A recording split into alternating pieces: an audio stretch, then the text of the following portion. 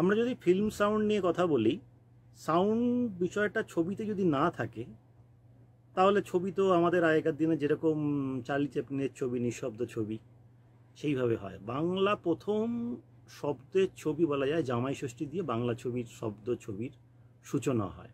পরবর্তীকালে বাংলা ছবি বিভিন্ন সময়ের মধ্যে দিয়ে গেছে, সেখানে টেকনোলজিক্যাল পরিবর্তন হয়েছে। আজকে ডিজিটাল যুগে বাংলা ছবির ক্ষেত্রে আমরা ডিজিটাল টেকনোলজি ইউজ করে বাংলা ছবিতে সাউন্ড হচ্ছে এই মুহূর্তে। খুব সহজ ভাষা যদি আপনি টিভি সিরিয়াল এবং ফিল্মের ক্ষেত্রে যদি পার্থক্য দেখেন, টিভি সিরিয়ালে আপনি শুধুমাত্র দেখবেন অনেক ডায়লগ এবং তার পিছনে ব্যাকগ্রাউন্ড স্কোরের ব্যবহার। কিন্তু ছবির ক্ষেত্রে যদি দেখেন, সেখানে অনেক ছবি ক্ষেত্রেই আপনি দেখতে পারেন ব্যাকগ্রাউন্ড স্কোর হয়তো নেই, কিন্তু ছবিতে বিভিন্ন রকম শব্দ রয়েছে। যেমন আপনি ধরলেন একজন কথা বলতে এগিয়ে আসছে, তার পায়ের শব্দ, যেগুলো আমাদের টিভি সিরিয়ালের ক্ষেত্রে কিন্তু দেখা যায় না। বা গাড়ির ভিতরে কথা বলতে বলতে যাচ্ছি, সেক্ষেত্রে দেখা যায় যে গাড়ির শব্দটা কিন্তু শোনা যায়। কিন্তু আমি টিভি সঙ্গে কাজ করতে গিয়ে, টিভি সিরিয়ালের কাজ করতে গিয়ে দেখেছি যে তারা এতটাই পরিষ্কার শব্দ চায়, যেখানে গাড়ির মধ্যে দুজন কথা বলছে কিন্তু গাড়ির শব্দ থাকলে তাদের আপত্তি আছে। কিন্তু ফিল্ম সাউন্ডের ক্ষেত্রে মজা এখানেই যে গাড়ির শব্দটা অবশ্যই জরুরি।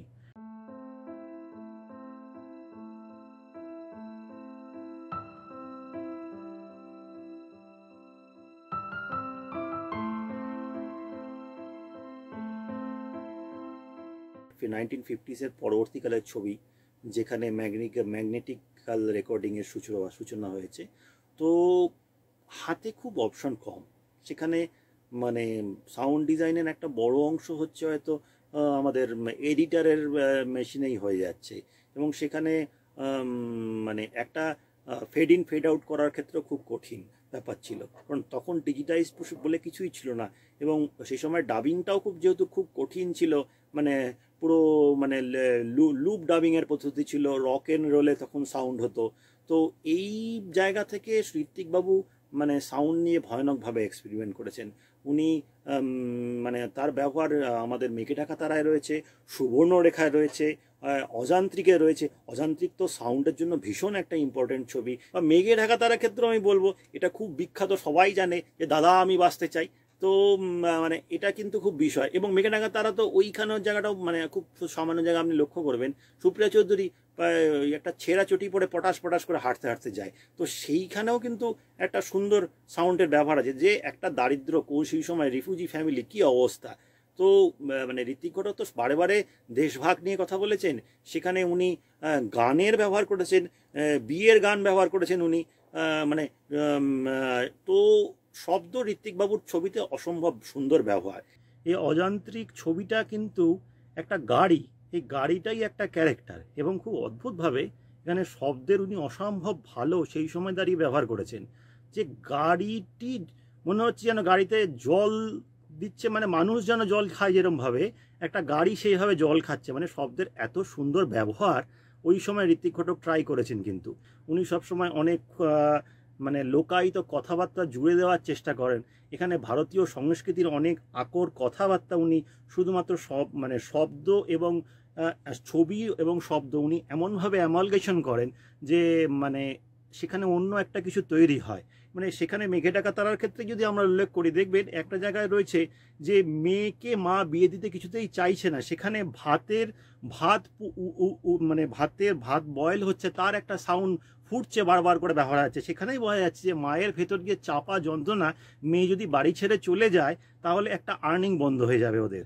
সেক্ষেত্রে যেখানে সুপ্রিয়া চৌধুরী একদম শেষ অবস্থায় বারবার বলে দাদা আমি বাঁচতে চাই, সেখানে আপনি খুব ভালোভাবে দেখবেন মানে ঘণ্টার ধ্বনির আওয়াজ হচ্ছে এবং তার শব্দটি প্রতিফলিত হয়ে পাহাড়ের বিভিন্ন জায়গা থেকে ইকো বা রিভার্বের মাধ্যমে শোনা যায়। এখানে শব্দকে এমনভাবে তৈরি করা হয়েছে যেখানে অনেক বেশি ড্রামাটাইজেশনের জায়গা। এইবার যদি এই ব্যাখ্যায় যাওয়া যায়, সেখানে সত্যজিৎ রায়ের ছবির ক্ষেত্রে যদি আমরা বলি অপুর সংসারের শব্দের কিন্তু খুব সুন্দর ব্যবহার রয়েছে। পথের পাঁচালীতে ঘটি উল্টে যাওয়া, যেখানে ইন্দির ঠাকুরন মারা যায়, সেখানে একটা ব্যবহার। এবং সত্যজিৎ রায়ের আমলের ছবির ক্ষেত্রে একটা বিষয় হচ্ছে মানে পথের পাঁচালী, সেই সময় কিন্তু ফলির ব্যবহার বা এই জায়গাগুলো কিন্তু ছিলই না অলমোস্ট, এবং সেই সময় কিন্তু সিং সাউন্ডের ব্যবহার ছিল। মানে অত বড় ক্যামেরা নিয়ে, মিচেল ক্যামেরা নিয়ে ওই সময় কিন্তু সিং সাউন্ড হচ্ছে, এবং সত্যজিৎবাবু আর কিন্তু কোনো জায়গা নেই অন্য কিছু করার মতো। এবং পরবর্তীকালে সত্যজিৎ বাবু কিন্তু শাখা পোশাকের মতো ছবিতে ফ্রেঞ্চ সাউন্ড রেকর্ডিস্টকে নিয়ে এসছে। ফ্রেঞ্চ সাউন্ড রেকর্ডিস্ট মানে আমি এটা শুনেছি, মানে সদ্য সৌমিত্র চট্টোপাধ্যায়ের উনি আমাকে এই বিষয়ে তার অভিজ্ঞতা শেয়ার করেছেন। এই ফ্রেঞ্চ সাউন্ড রেকর্ডিস্ট কিন্তু কলকাতা দীর্ঘদিন ধরে বসে থেকেছে, বিভিন্ন কলকাতার অ্যাম্বিয়েন্স রেকর্ড করেছে, কোন সময় ট্রাম যায়, কোন সময় স্কুলে বাচ্চাদের ছুটি হয়, সেই অনুযায়ী উনি একদম ডিটেল রিপোর্ট লিখে কিন্তু সাউন্ড রেকর্ড করে শাখা পোশাকের ছবিতে কিন্তু ব্যবহার হয়েছে।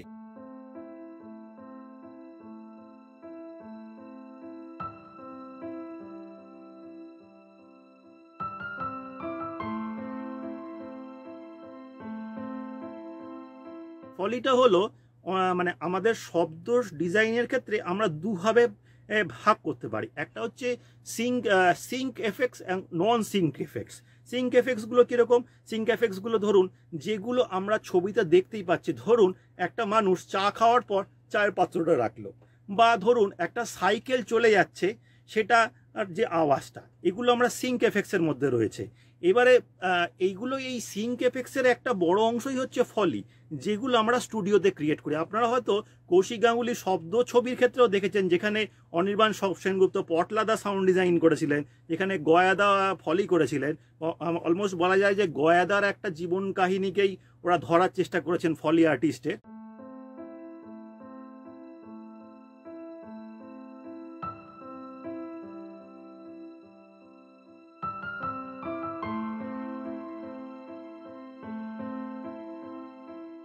ধরুন আমি একটা জিনিস ডিজাইন করে নিয়ে গেলাম, ডিজাইন করা মানে কি, ডিজাইনটা শুধুমাত্র একজন সাউন্ড ডিজাইনার মাথা থেকে বেরোয় এমন নয়।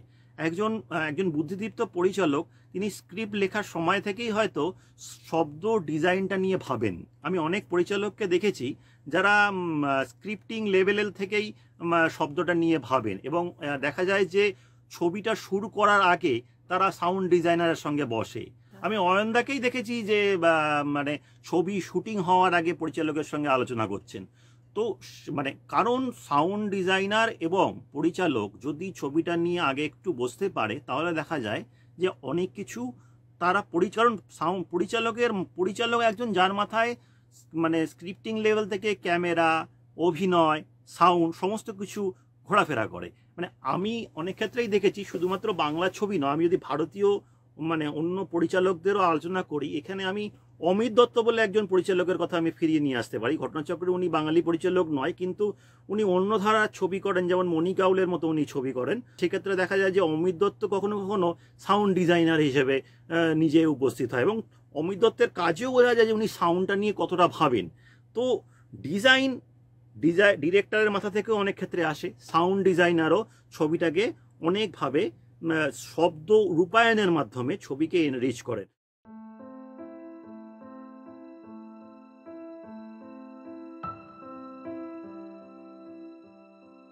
মিনিমালিস্টিক অ্যাপ্রোচই ছবিকে অন্যরকম জায়গা তৈরি করে দেয়। এক্ষেত্রে আমি পথের পাঁচালীকে যদি তুলে নিয়ে আসি, সত্যজিৎ রায় পথের পাঁচালীতে অপুর জন্মের জায়গাটা খুব জায়গা। এখন অপু যখন নিশ্চিন্দপুরে জন্মাচ্ছে, হরিহর দেখা যাচ্ছে যে খুব ঘাড় অন্ধকারের মধ্যে হরিহর পায়চারি করছে, সেখানে একটা নিশুতি কালো অন্ধকার রাত, সেখানে শুধুমাত্র ঝিঝি শব্দ এবং হরিহরের হাঁটার সাউন্ড ছাড়া আর কিছু নয়, কিন্তু সেখানে একটা অদ্ভুত ভয়াল মুহূর্ত তৈরি হয়। আমি তৎকালীন মানে সেই সময় ক্লাসিক্যাল যুগের পরিচালক রাজেন তরফদারের গঙ্গা ছবিটির কথা বলতে পারি। সেই সব মাঝিদের কথা যারা মাছ ধরতে গিয়ে বাঘের আক্রমণ বা কুমিরের আক্রমণে হারিয়ে যায়, সেই সময় এই যে ভয়াল মুহূর্ত, ওরা সেই মাছ ধরতে যাচ্ছে ট্রলার নিয়ে, সেখানে হারিয়ে যাওয়ার দৃশ্যে দূর থেকে ভেসে আসা শিয়াল এবং কুকুরের আওয়াজ, একটা ওই ব্ল্যাক অ্যান্ড হোয়াইট ছবির তো সবসময় একটা অদ্ভুত মোমেন্টস থাকে, আলো ছায়া, সেখানে অন্য রঙের কোনো ব্যবহার নেই, সেটা ভয়াল মুহূর্ত তৈরি করে। তার সঙ্গে শব্দের একটা সুন্দর পুনর্যোজনা, অদ্ভুত সুন্দর ব্যবহার।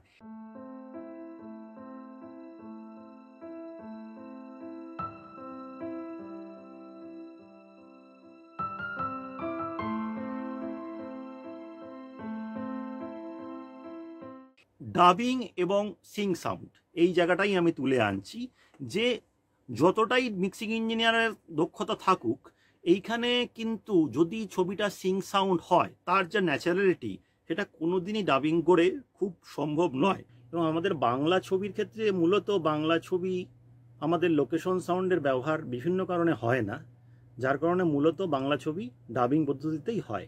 এই ডাবিং পদ্ধতিটা কি সেটা যদি আমাদের ভাবি, আমাদের কাছে অনেকেই সাধারণ মানুষের কাছে মনে হয় ডাবিং বলতে বাংলা হিন্দি ভাষার ছবি বা সাউথ ইন্ডিয়ান ছবি সেই ভাষার ছবিগুলোকে ডাব করা হয়, মানে আমাদের বাংলায় ডাব করা হয়। সেটি নয়, ডাবিং বিষয়টা হলো লোকেশনে যে সাউন্ডটা রয়েছে সেটা অনেক ক্ষেত্রে দেখা যায় এতটাই নয়েজি যে সেই ট্র্যাকটা আমাদের রাখা যায় না। সেক্ষেত্রে স্টুডিওতে পরিষ্কার করে নতুন করে আবার সেই ট্র্যাকগুলি ডায়লগগুলি রেকর্ড করা হয়।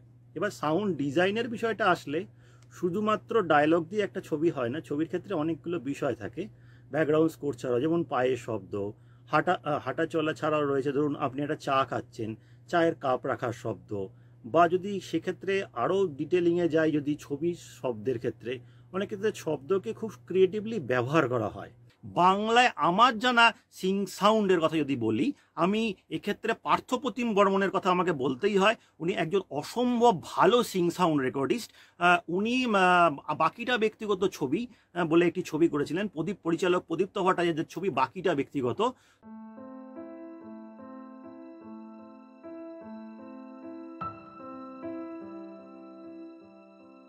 যে সাউন্ড ডিজাইনার মিউজিক জানে সেটা একটা খুব বড় অ্যাডভান্টেজ। কেন আমি বলছি, মিউজিক জানলে কি হয়, মিউজিকটা তো অনেকগুলো ইনস্ট্রুমেন্টের সমষ্টি। ধরুন একটা যে মিউজিক মিক্স করতে ভালো জানে, সে ধরুন কোথাও আছে ভোকাল আছে, কোথাও পেছনে বিভিন্ন ইনস্ট্রুমেন্ট আছে, কেউ রিদিম সেকশনটা আছে, কারোর দেখা যাচ্ছে ভায়োলিন বা স্ট্রিং সেকশন আছে। এই যে সমস্ত ভোকাল ইনস্ট্রুমেন্টের একটা মিক্স জায়গা থেকে তার কাছে খুব পরিষ্কার হয়ে যায় যে মিক্সটা কী স্তরে করব। আমি বিশ্বদীপ চ্যাটার্জির কথা খুব উল্লেখ করতে পারি, বিশ্বদীপ চ্যাটার্জি। বিশ্বদীপ দা তো মূলত মানে দীর্ঘদিন বোম্বেতে উনি একজন বাঙালি সাউন্ড ডিজাইনার, এবং সাউন্ড ডিজাইনারই বলবো, আমি মিক্সিং ইঞ্জিনিয়ার নন। তো বিশ্বদীপ দা আলটিমেটলি কিন্তু মিউজিক রেকর্ডিংয়ের সঙ্গে দীর্ঘ সময় উনি জড়িত ছিলেন। তারপরে উনি দেবদাস ছবি থেকে বলা যায় হয়তো মানে উনি আস্তে আস্তে সাউন্ড ডিজাইনিংয়ের দিকে এসছেন। এবং বিশ্বদীপদার একটা ইন্টারভিউতে আমি এই বিষয়টাই শুনেছি যে বিশ্বদীপদা বলছেন, যদি আমি মিক্সিংটা মানে আমি যদি মিউজিক থেকে জানি, আমার ক্ষেত্রে সুবিধা হলো যে লেয়ার ধরে ধরে কীভাবে একটা ইনস্ট্রুমেন্টাল লেয়ার ধরে ধরে যেরকম আমি অ্যারেঞ্জমেন্টকে ভাবি, ঠিক একইভাবে অ্যারেঞ্জমেন্ট আমি সাউন্ড ডিজাইনের ক্ষেত্রেও ঠিক অ্যারেঞ্জমেন্টের মতো করে ভাবি, যে কোন একটা লেয়ারের পর একটা লেয়ার ক্রিয়েট করলে আমার আলটিমেটলি অ্যাটমসফিয়ারিক ডিজাইন বা প্রেক্ষাপটটা কিভাবে তৈরি হচ্ছে।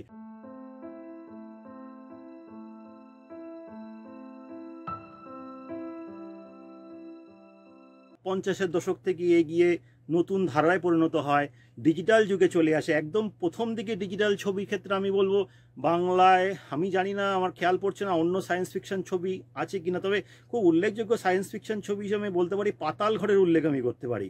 পাতাল ঘরের ক্ষেত্রে কিন্তু ছবিটা শুরুটাই হচ্ছে একটা শব্দ যন্ত্র খোঁজা, যেই শব্দ যন্ত্রটা দিয়ে অনেককে নাকি ঘুম পাড়িয়ে দেওয়া যায়, এবং সেখানে অদ্ভুত অদ্ভুত শব্দের ব্যবহার, কখনো রবোটিক সাউন্ডের ব্যবহার হচ্ছে। এবং এখানে আমি বলতে পারি সাউন্ড ডিজাইনার তপন ভট্টাচার্য সেই সময়কার, এবং বোম্বেতে অলোক দা সেখানে মিক্সিং করেছিলেন।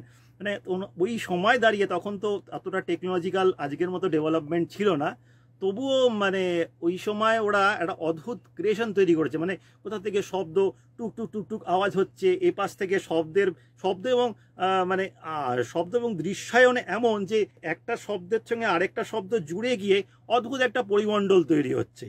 কখনো কখনো শব্দ এমন ভয়াল মুহূর্ত তৈরি করছে যে মনে হচ্ছে যেন বাবা এটা মানে একটা অন্য কিছু তৈরি হলো। তো এইভাবে পাতাল ঘরের আমি বলবো খুবই একটা সাউন্ড বাংলা ছবি মানে শব্দ ডিজাইনের ক্ষেত্রে খুব বড় উদাহরণ। এর পরবর্তীকালে আমাদের যদি ফড়িং বলে একটা ছবির কথাই আসি, সেখানে আমাদের শুভদীপ সেনগুপ্ত সাউন্ড ডিজাইনার, উনি অসম্ভব সুন্দর একটা শব্দ চয়ন শুরু করেন। সেখানে ফড়িংয়ের একদম প্রথম দিকে দেখা যায় যে ক্লাসে একটা স্টুডেন্ট এবং তার টিচারের মধ্যে একটা অদ্ভুত সম্পর্কের বিনিময়ের একটা জায়গা তৈরি করেছেন। এবং শুরুতে দেখা যায় একটা যন্ত্র, যেখানে আমাদের ফ্যাক্স যন্ত্রের মতো বারে বারে করে ফ্যাক্সের যন্ত্রের শব্দে বারে কিছু একটা আসছে ফ্যাক্সে, আর ওই বাচ্চাটা সামনে একজন তার টিচার, সে খুব লাস্যময়ভাবে তার দিকে তাকিয়ে আছে, সেখানে একটা অন্যরকম রিপ্রেজেন্টেশন করার চেষ্টা করছে। এবং গোটা ফড়িং ছবির শব্দ চয়ন কিন্তু অসম্ভব সুন্দর। সেখানে বারে বিভিন্ন বাজারের দৃশ্যের ক্ষেত্রে দেখা যায় যে কিছু অদ্ভুত লোকাল অ্যানাউন্সমেন্ট যাচ্ছে, খুব সুন্দর ব্যবহার ফড়িং ছবির। বা আমরা যদি এই খুব বেশি দিনের পুরনো নয়, পরিচালক সুমন মুখোপাধ্যায়ের ছবি অসমাপ্ত, সেখানে সুকান্ত মজুমদারের সাউন্ড ডিজাইন অসমাপ্ত, এমনি খুব শিলং, আমার মনে হয় সম্ভবত উত্তর পূর্বের শিলংয়ে শ্যুট করা। আমি আরেকটা জিনিস পরবর্তীকালে দেখেছি ভারতবর্ষের ছবির ক্ষেত্রেই, মানে পুরনো ছবি এবং নতুন ছবির ক্ষেত্রে, ছবির শব্দকে যদি আমরা ডিফাইন করি, দেখা যায় শব্দের ক্ষেত্রে ডিটেলিং অনেক বেশি বেড়েছে। তো বিশেষ করে ঋত্বিক ঘটকের ছবিকে আমি বারবার ফিরিয়ে আনছি, এর কারণ হচ্ছে ঋত্বিক ঘটক শব্দের ক্ষেত্রে আমি শুনেছি যে উনি এমনভাবে শব্দ করতেন যে ওনার সাউন্ড মিক্সিং ইঞ্জিনিয়ারের সঙ্গে অনেক সময় ঝামেলা লেগে যেত, কারণ সেই সময় শব্দ করা এবং মানে এখনকারের মতো স্পিকারগুলো সেই রকমের স্পিকার কিন্তু ছিল না, যে সেখানে মানে শব্দের ক্ষেত্রে আমরা কতগুলো বিষয়কে নিয়ে আমাদের আলোচনা করতে হয়, সেখানে ফ্রিকোয়েন্সি খুব বড় বিষয় আছে। কারণ ফুল অ্যানালাইজ ফ্রিকোয়েন্সি স্পিকারগুলো সেই সময় ডিস্ট্রিবিউশন সার্কিটে একদমই ছিল না। ইনফ্যাক্ট বড় সিনেমা থিয়েটারগুলো সব রকমের শব্দ কিন্তু শোনা যেত না, যার জন্য আমাদের বেশিরভাগ থিয়েটারগুলোতে একটা গ্রাফিক ইকুয়ালাইজিং ব্যান্ড ব্যবহার হতো, যেখানে মানে 50 কিলোহার্টজ থেকে উপরে একটা নির্দিষ্ট প্যারামিটার দেওয়া থাকতো, যে 15 কিলোহার্টজ এরকম। আমি হয়তো কিছুটা ভুল বলতেও পারি, কিন্তু মানে অলমোস্ট এরকমই একটা দেওয়া থাকতো, কারণ এর পরে না আলটিমেটলি স্পিকারগুলো থেকে সেই সাউন্ডটা বেরাতো না, বা যদি সাউন্ড বেরাতো সেটা ডিস্টর্টেডভাবে বেরাতো।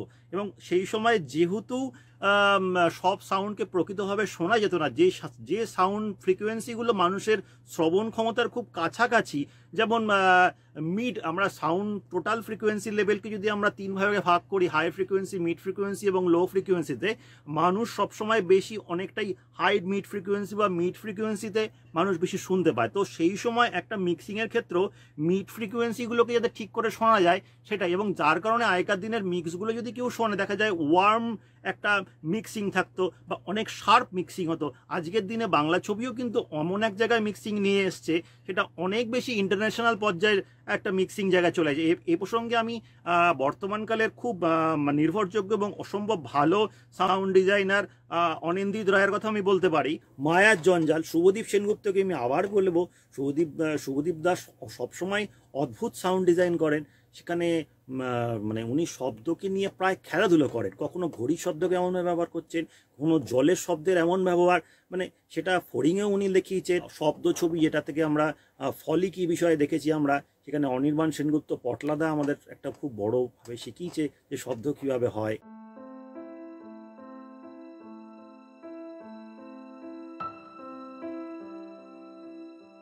আমরা ছবি বাংলায় যেভাবে পদ্ধতিতে কাজ হয়, ছবি প্রথমে ডাবিং হয়, তারপর সেই প্যারালালি ফলি বা এসএফএক্সগুলি লে করা হয়, আমাদের ভাষায় যাকে বলে ট্র্যাকলে পদ্ধতি বলে।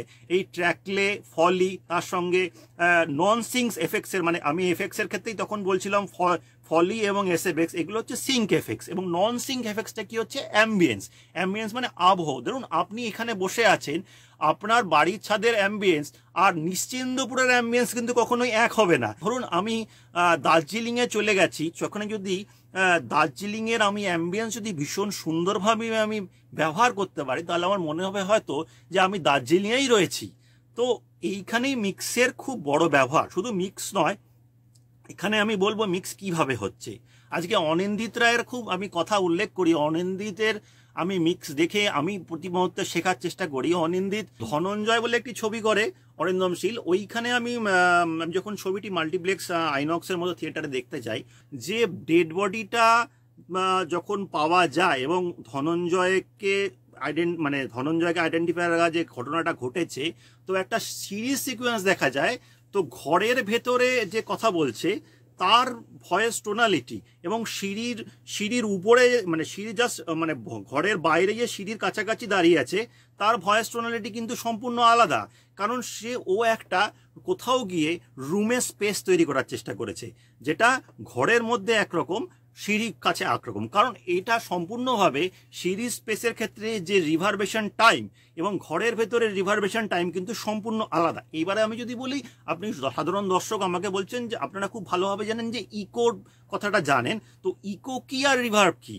আমরা একটা জিনিস জানি যে আমাদের যে শব্দটা একদম প্রথম মানুষের মুখ থেকে বা স্পিকার থেকে বেরায়, এটাকে বলা হচ্ছে ডাইরেক্ট সাউন্ড, আর একটা হচ্ছে রিফ্লেক্টেড সাউন্ড। এই ডাইরেক্ট সাউন্ড আর রিফ্লেক্টেড সাউন্ড কি? যখন কোনো ওয়ালে গিয়ে বা কোনো অবজেক্টে গিয়ে রিফ্লেক্ট করে আসছে, এই ডাইরেক্ট সাউন্ড, ডাইরেক্ট সোর্স এবং রিফ্লেক্টেড সাউন্ডের সোর্সের মধ্যে যত মিলি সেকেন্ডের পার্থক্য, সেই অনুযায়ী ডায়লগে ক্ষেত্রে আমরা ইন্টেলিজিবিলিটির একটা ইস্যু তৈরি হয়, যার কারণে সাউন্ড স্টুডিওগুলোকে অ্যাকোস্টিক্যালি এমনভাবে নিয়ে যাওয়া হয় যেখানে রিফ্লেকশনের পরিমাণটা অনেকখানি কমিয়ে যাতে অনেক বেশি ড্রাই শব্দ পাওয়া যায়। মানে ড্রাই বলতে আমি বলতে যাচ্ছি যে সোর্স যে শব্দটা, রিফ্লেকশনের পরিমাণটা অনেকখানি কমিয়ে নিয়ে আসার চেষ্টা করা হয়, এবং 2.5 মিলি সেকেন্ডের বেশি হওয়া মানে ইকো হয়ে যাচ্ছে, তার নিচে যাওয়া হচ্ছে রিভার্ব।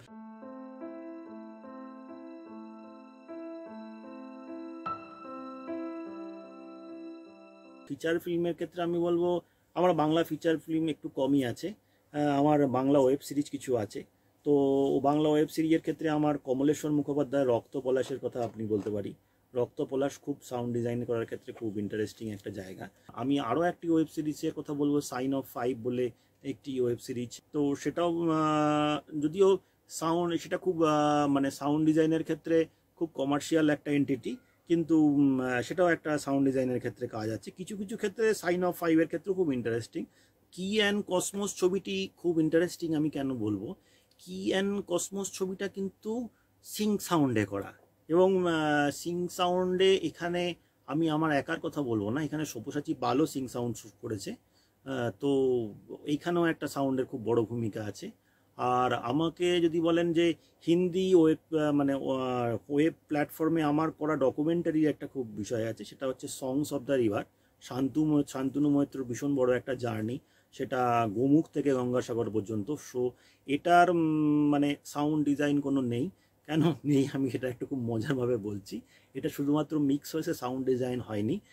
এটাই হয়তো সিং সাউন্ডের মজা, যে ওখানে আমি যা রেকর্ড করেছিলাম ওটাই হয়েছে সাউন্ড ডিজাইন। ঠিক পার্থদার মতো করে বলবো যে আলাদা করে ফলি করতে হয়নি। বাংলা মেন স্ট্রিম পরিচালক যেমন অঞ্জন দত্তের সঙ্গে আমি লকডাউন পরবর্তী সময় 3টে প্রজেক্ট হ্যান্ডেল করেছিলাম। এই ছবিটা পরবর্তীকালে টেলিভিশন রিলিজ হয়, টেলিভিশন প্রিমিয়ার হয় কলকাতা টিভির পক্ষ থেকে। ওরা ওই ছবিটাকে ওরা প্রদর্শন করে, ওদের কলকাতা টিভি, কলকাতা লাইভ বলে ওদের একটা চ্যানেল আছে ওইখানে। তো ওইটার আমি সাউন্ড ডিজাইন এবং বিশেষ করে সাউন্ড ডিজাইনের থেকে আমি বলবো মিক্সটা আমি করেছিলাম ওখানে, অঞ্জনদার। এবং অঞ্জনদার লাস্ট প্রজেক্টটা আমি তখন করি murder in the hills. Bangla ছবির ক্ষেত্রে খুব কিছু পরিচালক আমি দেখেছি যারা খুব সাহসিকতার সঙ্গে সিং সাউন্ডকে এগিয়ে নিয়ে গেছে। সেখানে আমি বলবো আমার কাজ করা সুমন ঘোষের কথা বলবো। উনি নোবেল চোর বা আরও P7 মতো ছবি করেছেন। তো সুমনদা খুব এক্সপেরিমেন্টাল ছবি করে, ইন সার্চ অফ হ্যাপিনেস, পুরো অন্য ধারার ছবি। এই ছবিটাতে মা এবং মেয়ের কাহিনী নিয়ে তৈরি একটা ছবি। এই ছবিটা সম্পূর্ণ হচ্ছে গোপ্রোতে শ্যুট করা একটা ছবি। এটা সিনেমাটোগ্রাফার সৌমিক হালদার। এই ছবিটা না সুমনদা চেয়েছিলই খুব অদ্ভুত রোড মুভির মতো করে শ্যুট করতে।